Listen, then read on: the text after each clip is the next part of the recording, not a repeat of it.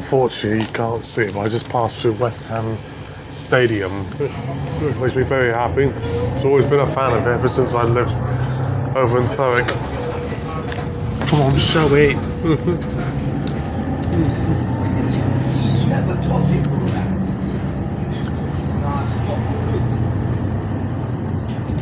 Voila, there it is.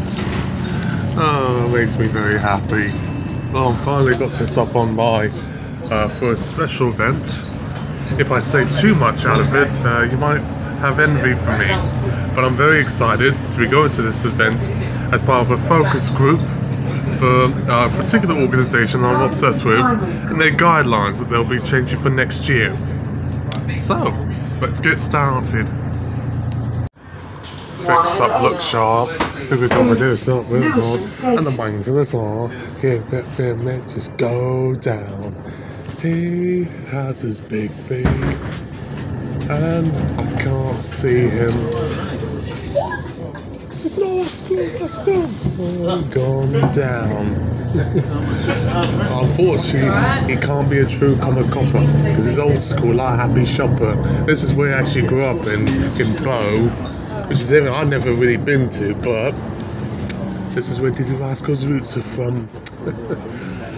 Fix them and look sharp. Actually, I traded shirts with him, Hawaiian shirts, for a pilot episode of Sky's Must Be the Music. This was a long time ago. I was a teenager. Well, it looks like I finally arrived, but I'm a little bewildered by the way it's been displayed right here. I actually am thinking I actually been in this very place about 23 years ago, when it was for the Millennium Dome. I was a young lad, but yeah, that's how time flies by quite fast.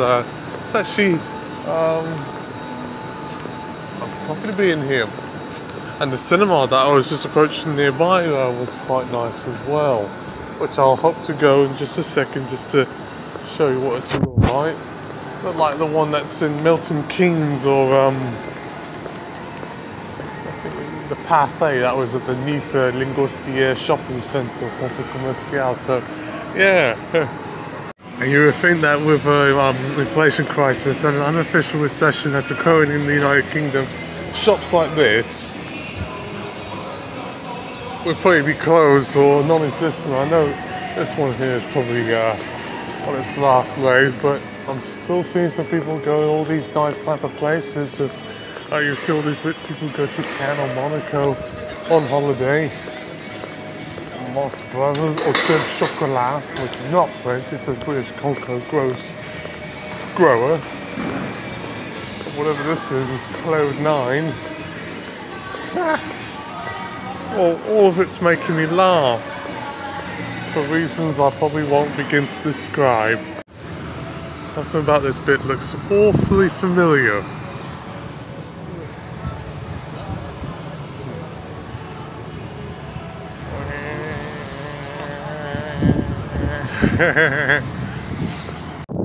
Well, it's been a while since I've been to London. I actually prefer Coventry and Bristol and Manchester as far as major cities are concerned, Brighton even. But I've never really noticed the funiculars being propelled up. That's not something you see, at least in the metropolitan area. That's usually something that's quite common in skiing towns that you find in the Alps. Maybe even Aspen, Colorado, and the Rockies. Well, I find it quite amazing. I don't know how much it is to get on one of those things, but so it'll be a nice little diversion before I go to my major event. Well, take my word for it, or Ron DeSantis' word for it. In the great state of Florida, home of Orlando, Tampa, and Jacksonville, where you can't mention about being gay. You can't hold drag races, can't talk about African American history, women are banned from getting abortions, and several other things that I think are not pleasant, not brilliant. But tell the British public that with Disneyland that they have over there, which I know have been undergoing legal battles in that state with the governor itself, and have a good time living in your sort of right-wing hell. How about that? So come on down. I bet some of you want to shoot this bastard, but I suggest you don't. There'll be a ginger uprising if there is. Blimey. So it is that. Holly's big speech fails to win over all our fans. That's actually not how I speak, but I've done it in the received pronunciation because that's what the BBC's been talking about this whole past week. Philip Schofield. Any given minute, he's going to be like Rolf Harris or Jimmy Savile. His career's in the toilet. Certainly not more so than Ellen DeGeneres, who's had claims against her about just being a real terror on set. But yeah, things are not going to turn out well for him. Sunak announces extra barges to house migrants. Does he sound a little bit like Tony Blair, at least in my head? Why does it have to be Ken of all places? I know the Calais jungle, but in all fairness, mate, you're not going to solve the whole migrant crisis. It would be easy to assume, on the basis of votes, you get white working class voters to support you, even if you are of South Asian descent. But you try to fit into sort of white, rich, mainstream society, so you'll do whatever you can for vote-wise, but it's all a bit static anyways. I think part of it is, well, it's a mix of things. One, violent invasions and overthrows of government and meddling into other people's affairs and elections have complicated business so much that many people don't want to necessarily live where they're from and will do anything, even legally or illegally, just to survive. English is the most spoken language in the world, so many people want to come to the United Kingdom, as many people from Mexico and Guatemala want to come to the United States for that very reason. And they think at the end they might get something out of it. That can't be said for all, because unfortunately the majority of them either will face deportation or have to work in jobs where they're going to be exploited, sexually harassed, or abused on so many levels that it's not funny. So it's a two-way street. It's easy to say we're going to control our borders, stop the inflows, but I think there's a little bit more to it than that, than just general policy alone. I feel sympathy for those who want to flee their situation of violence, but also at the same time, there are some opportunists, so everything has to be done in a sort of pre-vetting format. It's more complicated than it seems, mate. So I'm glad I'm not in Dover, because I probably would be mistaken for being one of them, and I don't want that. I'm sorry. No thank you. Now on to Prince Harry. Judge Jules managed to buy his first property at 22. I mean, there's people who are 10 years older than that, they can't even do the same thing. Lucky bastard. He grew in a sort of wealthy family, or Gen X. He had it better than the millennials and Gen Z. Traditionally, it's always been chill-out music. I listen to dance music a bit when I'm at home, but more when I'm in the car. Let's meet up, my friend. I like the same music too. You got Funky Porcini or Bent, or Red Snapper, or Massive Attack on CD. Maybe even General MIDI. And some of the songs by Bowie Electric and Moby. Apple Music now on O2. Must install today. Pick up tickets before they drop. Everyone gets on O2, gets priority tickets they love. 48 hours early. See what you can do. O2. Yep, that was me doing Sean Bean's voice. In case you're wondering, Miller. Now, I'm going to be dying after this. This is controversial. And I won't even go into full details as to why, but I think it was pretty obvious. Well, it looks like I'm going to be killing some time watching Cecil, which is a Finnish movie that I think is in English, but I don't know why. Hopefully I'm going the right direction. I don't know where the hell I am.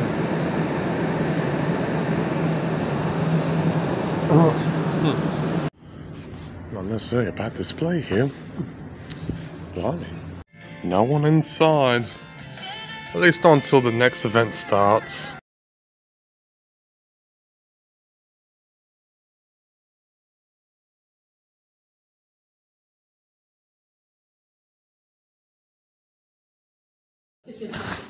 So I'm probably not allowed to show anything video-wise, but I'm at the our family event. Still waiting on the drink situation, sorry, we will get it sorted. Just to give you a little bit of an idea about what we'll be doing. Speak of the devil.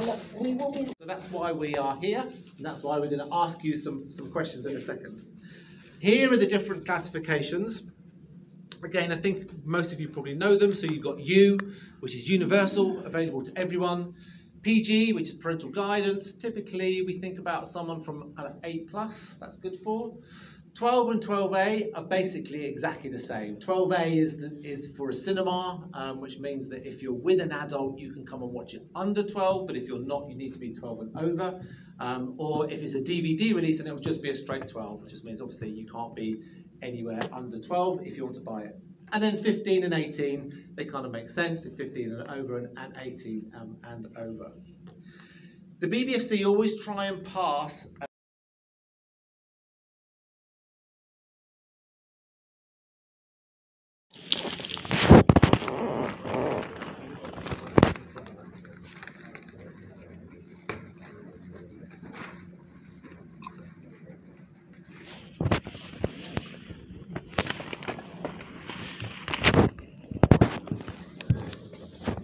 think that that's appropriate.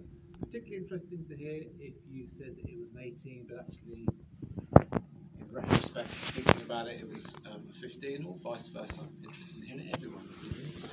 Yeah, all peace.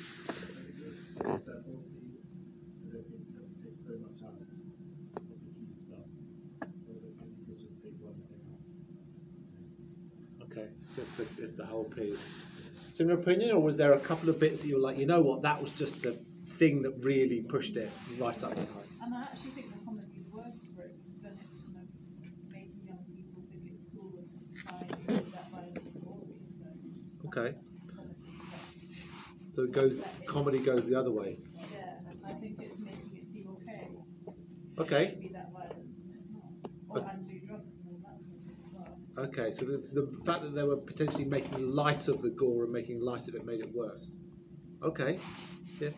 On my end, because I'd seen it in France originally in its English dub, and I thought it was quite caustic and extreme on some of the disembowelment and shots to the head, quite gruesome. And then the scene with the accidental drug use involving the children, I was worried, and I don't have children, for the parents involved seeing that, like, oh, that's a bit much there. Combine that together with the violence and the drug humour, I think an 18 would be more appropriate, because it felt more like an exploitation type movie than a typical comedy. Okay. Just my opinion. No, that's great. We're after opinions here, so brilliant. Did anyone else? Although it should be an 18, I would say that a 15-year-old would definitely watch it. Okay. Thank you. Who had 15? Just a quick show of hands, and I'm going to start asking you some questions about that as well. So let's go here. Why did you go 15? What was it? I guess you didn't go 18. What was it that you kind of go, you know what, that's not so bad? What were your reasons for that? I've watched them for horror films. I like horror films. I've watched a lot of gory and very graphic and things that have been 15. But I have to be honest, I've seen it before. I watched it with my mum. Okay. My mum does not like horror. She hates horror.